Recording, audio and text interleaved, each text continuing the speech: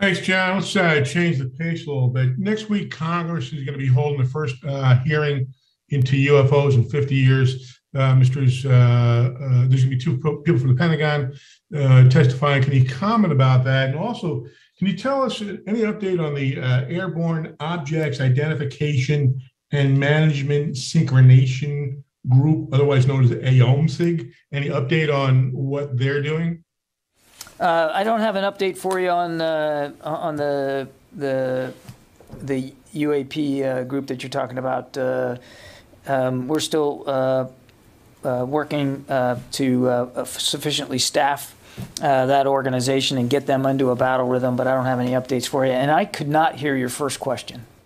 Can you comment about next week?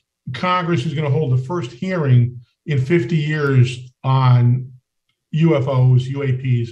I was wondering if you just comment on that, since two people from U.S. military are going to be testifying there. Yeah, no, we're looking forward to the upcoming opportunity here to engage members of Congress on this very important matter. I'm not going to get ahead of that testimony, but we are absolutely committed to being as transparent as we can with the American people and with members of Congress about our perspectives on this and what we're going to try to do to make sure we have a better process for identifying these phenomena, analyzing that information in a more proactive, coordinated way than it's been done in the past, and that we also are doing what we need to do to mitigate any safety issues as many of these phenomena have been cited in training ranges and in training environments. And so we're very much concerned about safety of flight. So we're looking forward to the opportunity to talk to Congress about this. I won't get ahead of the hearing, though. Quickly, how concerned is the Pentagon that these might be some kind of adversary, objects from somebody like China or Russia, et cetera? I don't have. We don't have a view on that, Howard. I mean,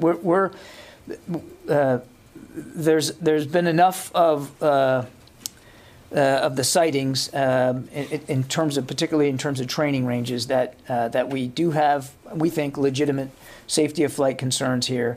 But the department hasn't come to a conclusion about what all these phenomena are, what they represent.